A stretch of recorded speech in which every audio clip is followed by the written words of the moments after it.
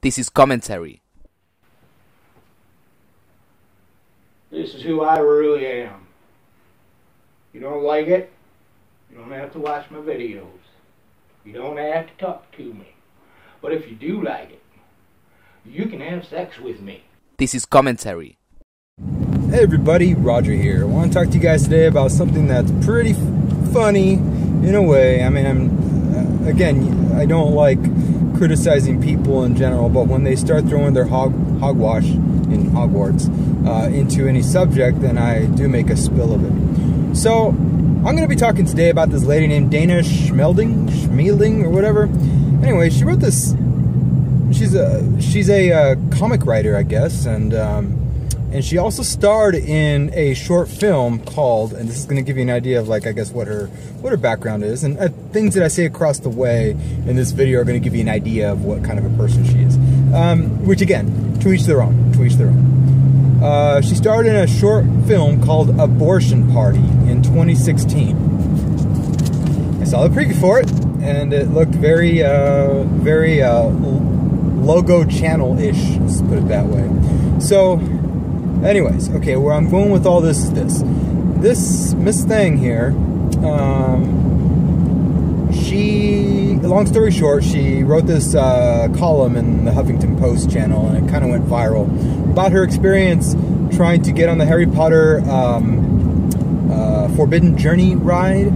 Apparently, you know, she's an overweight or plus-size woman. I'm probably gonna get banned for saying that word, right? Then again, you can't assume what my words come out of my mouth, just like I can't assume your gender, right? So yeah, you can't really flag this. Anyways, where I'm going with this is this. She, long story short, she was on a roller coaster. She wanted to get on this roller coaster ride at the Harry Potter amusement, or the Universal Studios amusement park, on the Harry Potter ride, and she got on, snuck in, and snuck in with her friends into the line, and then by the time she got in, she was sitting on the chair and clicked in. Mind you, that click is important. One of the supposedly 20-something year old managers told them, that group, her friends and her, that they had to come with him because of a safety hazard. And anyway, so she couldn't get on the ride. Long story short. Now I'll be outlining this as I talk here, but she couldn't get on the ride for safety reasons. Those safety reasons are going to be valid as I discuss this. So she starts off her article. I'm going to go ahead and go through the article of how she's, the key points that I thought were pretty interesting. She refuses to take, she starts off the article by saying, I refuse to take the additional guilt of not having gotten into Harry Potter until I was 35. Okay, so already we know two patterns here. She's entitled, or she feels entitled. She isn't, I don't know about what her struggles are, you know, they're probably more emotional than anything. Again, I am assuming, and I'm outright saying that. But when somebody has to think, when somebody has to say that there's additional guilt in being 35 years old before I'm a Harry Potter fan, that lets you know about, like, you know, hashtag privileged people problems they have. You know, it's such a small thing. And granted, it's just probably her plain words. She's a comic writer, so yeah, whatever, take it as you will. I looked at it as, you know what, you're privileged already enough to be a plus-size woman, and have the actions that you take as a plus-size woman, to be doing the things that you're doing as a plus-size woman. And I say plus-size woman with an asterisk because that includes all Americans, whether they're plus-size, small-size, petite, buff, whatever. We all have these privileges as Americans to have the luxury to bitch about the stupidest things in the world, this being one of them. So, she then goes on to say, the depression and disgust surrounding Donald Trump's election sent her into a YA fantasy. If anybody could tell me what YA means, I don't know what that means. Yelling all out? I don't know. That would be an OYAO, right? Sent me into a YA fantasy endurance run of read up on the Harry Potter novel. Take your privilege somewhere else, please. So, I'm guessing she's about 37 now, 36 or 37. I'm not trying to dox her or anything, but she did disclose her age. 35 when the Donald Donald Trump versus Hillary Clinton's election cycle was happening, and it really stressed her out.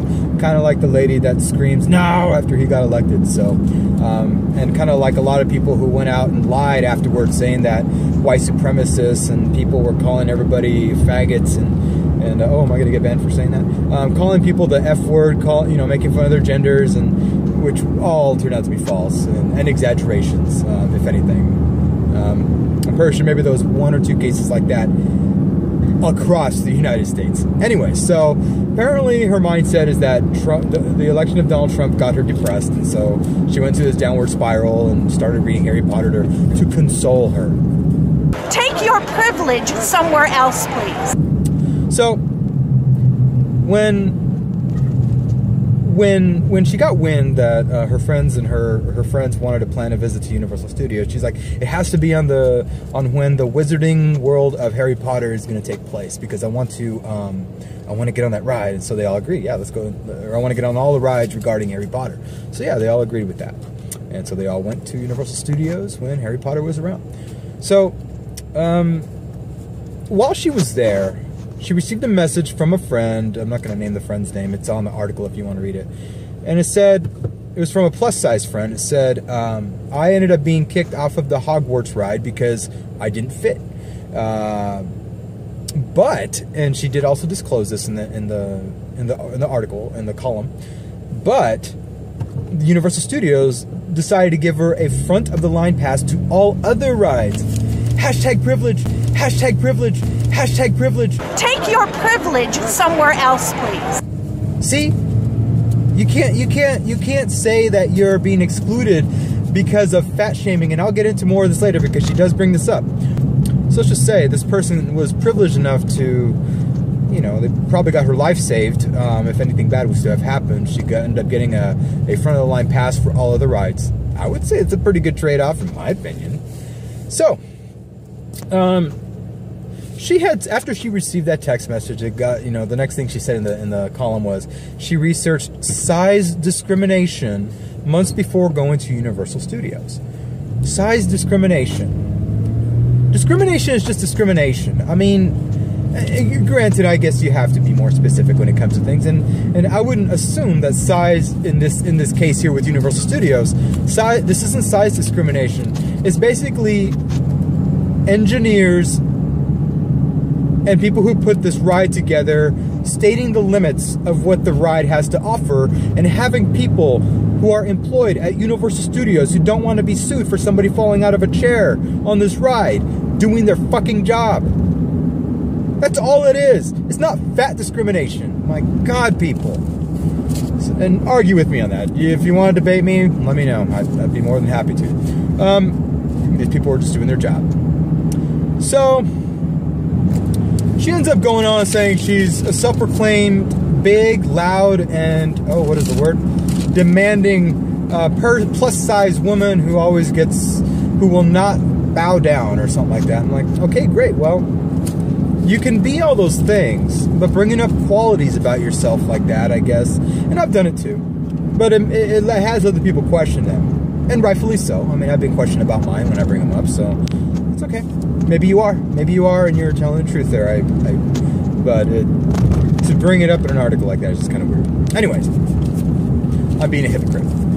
So she decides to do this. She decides that she's going to cut into the line with her friends, trying to go in unknowingly crossing the security and the managers, while doing so. I'm assuming it's the way she wrote this up.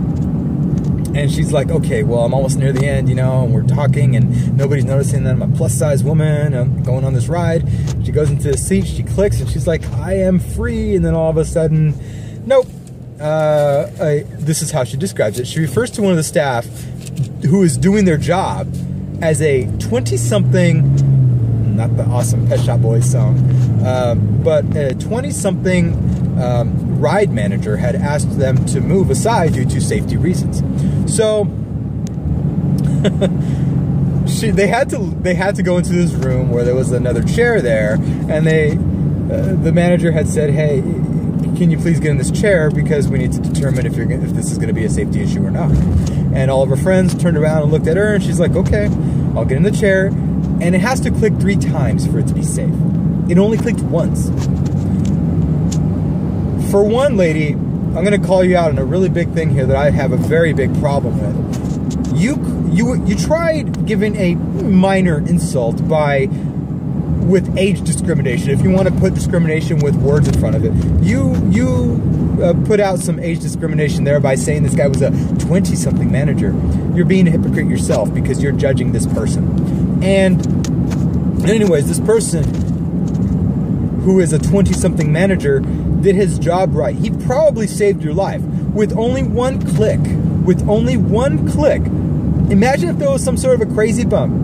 With your weight, and again, I'm not judging you, I'm just stating the obvious, with your weight, with how big your body is, with the ride limits that the engineers of the ride have, gone on to say these are the safety precautions, with the fact that Universal Studios does not want a lawsuit in their hands for a wrongful death or wrongful injury because of incompetent managers, you're reversing it and you're saying this person is not doing or they're fat discriminating you? No, they're not. They're doing their fucking job and probably saving your life. But no, you know what?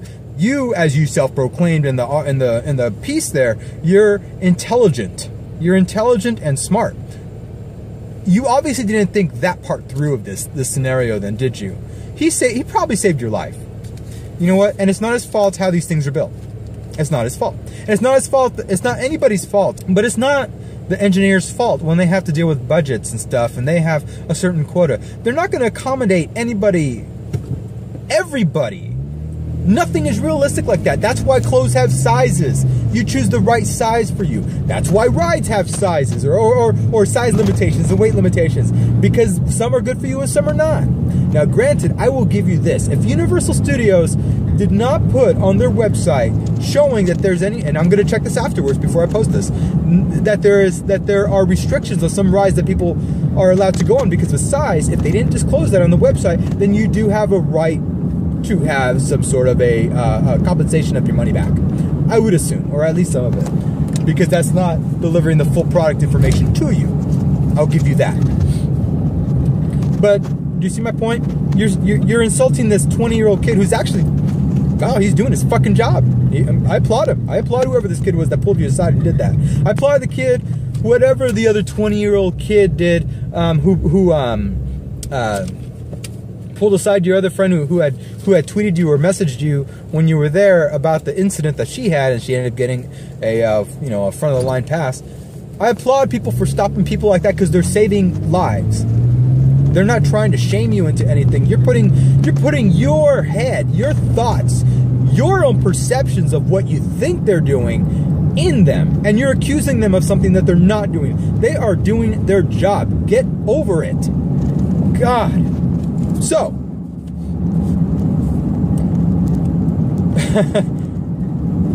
she then continues on her rant saying, this body discrimination that I went through just now, and I go through it daily, is what she says. We all go through some form of discrimination, lady. We all do. Every single person that I work with about 30 people directly daily. And I'm pretty sure just because I think of myself in a certain way, every single person there probably thinks 100% different of what I do. There's probably a person that says, oh my God, you're not doing enough. There's probably another person that thinks, oh my God, you do more than your fair share. Oh, and there's another person that probably thinks, oh my God, you're a fucking asshole and I hate you and I hate the way that you talk. I hate your voice. You sound like a fucking speedy ass munchkin or something. I don't know. So, you can't stop it, lady. In order to get yourself into your own comfort zone, you have to just do what I do. Who gives a fuck what anybody thinks about you? I certainly don't. I certainly don't. Fuck that. Fuck that shit. The minute you start letting other people's ideas of you and perceptions of you get in the way of you living your life, that's when you have issues of your own that you have to work out. And I think that you know this. I think that you know this, but you're looking to play the victim card. I don't understand it. I don't understand you. I don't understand people like this. Now she's putting words into, she's saying she's being body discriminated against. She is also saying that it's institutional hatred of fat people. What? I mean, no, it's not. We've had an influx of fucking chemicals in our food. We've had that make our bodies weaker. They make, when we ingest any sort of frankenfoods, which is probably 99% of the shit that's out there, our bodies are weak and we can't absorb and process anything that's beneficial to for our bodies from these foods, and so our bodies end up getting weaker and weaker. We have more fat stores.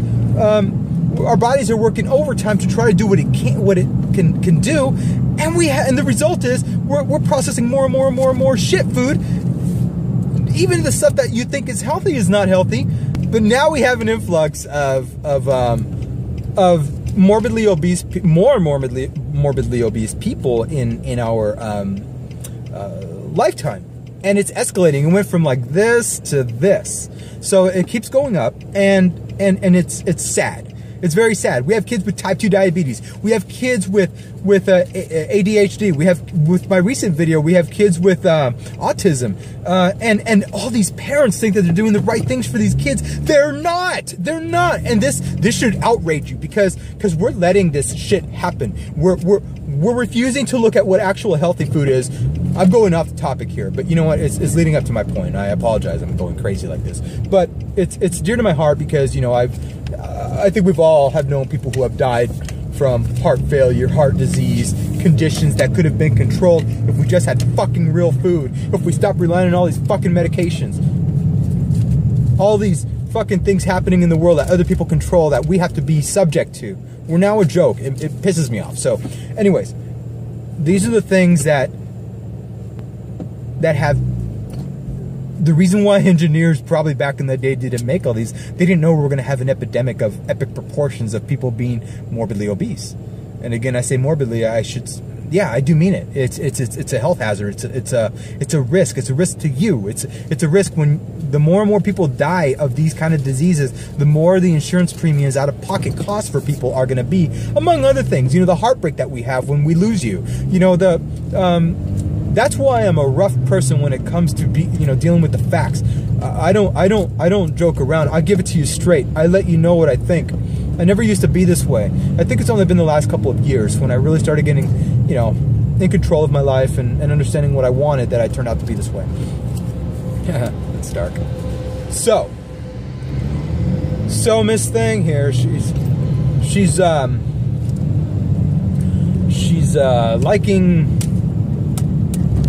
liking to play the victim a lot. And that's very sad. There's better ways to spend your time. And to report about this as some sort of a, people are against you. No, lady, you've been against yourself for a while. And this is your problem, and you're putting it on other people. So,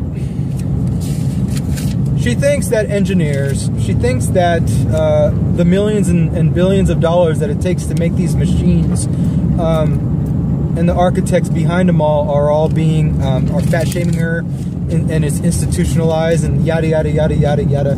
All this victimhood. You're not a fucking victim. By the looks of it, you're not. And by the looks of it, I'm not either. And I don't ever claim to be a victim. I used to, but I don't anymore. You're not a fucking victim. Real victims are people that get trafficked overseas. Real victims are people that are subject to the crimes of illegal immigration coming in and killing their families. Real victims are people in Libya, traveling to Libya, looking for a better life. Not that I support the fact that they're trying to go illegally into Europe to gain citizenship and a new life, but from a humane perspective, I feel for them, because Africa's not doing much for the plight of the African community, so they have to resort to traveling to Libya, and then they get a risk of being sold as slaves. And this is not, that's not privilege. You're privileged. Yours isn't a plight. Theirs is. Oh my God, when are people going to stop playing victim in America? It's fun though. It's fun talking about it. You said that it's a form of bullying. I mean, that all these issues are a form of bullying. Again, I've covered that already. My explanation of it. And you say it's wrong. I have more notes here, but I'm going to stop with that. My overall thing is this: I think that you're playing the victim way too hard here. You're privileged, you're entitled, you have no issues. So you look for issues. You look for issues to write about, issues that don't matter. Your friend even didn't really have an issue with it. Well, maybe she did, but she also got the ride in the front pass, or whatever the fuck you call it. Take your privilege somewhere else, please. So, overall, I'm not going to complain when I'm not accepted somewhere. The only thing I really ever have to complain about is when somebody defames my name. I'm pretty sure there are other things as well. I know there are. And they'll come up as I keep making videos. But what are your guys' thoughts? I personally have a lot of bigger friends. I also have anorexic friends. I also have a lot of different types of friends. That doesn't define my friends. What defines my friends are their personalities and how much I appreciate them and love them. And if they were to go, I would miss them. You know, that's why I'm very straightforward with a lot of them. With all of them, I should say. About like how I feel about their health, about how I feel about, you know, when they ask me, hey, you know, what can I do to get, you know, to stop this? I'm like, you want to hear the real truth? And they're like, yeah. Fucking stop eating this, stop eating that, start doing this, start doing that. I can't. Well, you're asking me for advice. Are you gonna have me waste my time, or are you authentically looking for me to help you out? Because I don't like wasting my time either. Time is short. I'm a month away from 2 months away. Sorry, 2 months away from 41, and I'm not about to. I am not about to waste my time anymore, like I have been for a long time, trying to help people who don't want to even help themselves. Go help yourself, lady. She brought up the fact that there was this guy who was motivated. She put hers in quotes too. Motivated to lose weight so he can get on the Harry Potter ride. You know what, lady? Again, you're putting words into his mouth. Maybe he was motivated in real life. Maybe your version of motivated is thinking that he was forced to. Oh my God. Do you understand how privileged you sound and how childish you sound when you're arguing about something like a ride and putting the word motivated in quotes? My God. Talk about privileged people problems again. You know what? I'm pretty sure he was very happy, and it probably was a life-changing event for him. And you're saying it's discrimination and he shouldn't have done that. It's the wrong way. It's a form of bullying is what you called it. It's not a form of bullying. You know, if anything, I would say an inanimate area like Universal Studios saved his life. You know? It motivated him. It's a weird way of looking at it, but you know what? Yeah, I didn't even think about that before, but Universal Studios just cut his chances of a heart attack, cut his chances of heart failure, high blood related diseases and ailments, cancers, cut them down because of a ride. Guess what, lady? You should learn that fucking lesson too. You know what? Be happy for who you are. Be happy for who you are. I won't judge you. The only thing I'm judging you on here is your reaction towards it and how you think and how you're misinterpreting what people's actions are. You accuse the manager of being discriminating against you. No, he's doing his job. He probably saved your fucking life. You're welcome. And you're putting words into these architects' mouths as well by saying that they're not thinking about you. That all these things that people design for smaller people are being are shaming you. No, my God, this world, what has it become when people argue about the stupidest things? I'm arguing about stupid things right now, but I'm doing it for a reason. I'm doing it for a reason to show you how fucking stupid you sound. Or anybody who takes this argument. You're not a victim. You're not a victim when you're able to go to Universal Studios and enjoy the majority of luxuries that only maybe 1 or 2% of the entire living world has ever got to experience. Do you understand now how insane your argument sounds? Oh, I love calling it out. Anyways, what are you guys' thoughts? Am I overreacting here? Am I having too much fun with it? Is she in the right? Thumbs up, thumbs down. Again, this is nothing about overweight people. We're all people, and we should all be treated equally. And it doesn't mean that you should be, and in me saying that, I'm also saying you should not be putting words into other people's mouths when all they're trying to do is look out for your best interest and your life. What are you guys' thoughts? I appreciate all the responses, positive, negative. Hit me up. Love you guys. Have a great day, and talk to you later. Bye-bye. But have a great one. See you Monday. Even though no one's even going to view these, probably tell them about 25 deep. Then maybe one person will have seen one, and that'll be cool. Then eventually you get that one guy who like really liked it, and he's gonna click and watch all of them. You could be the first that guy. Think about that.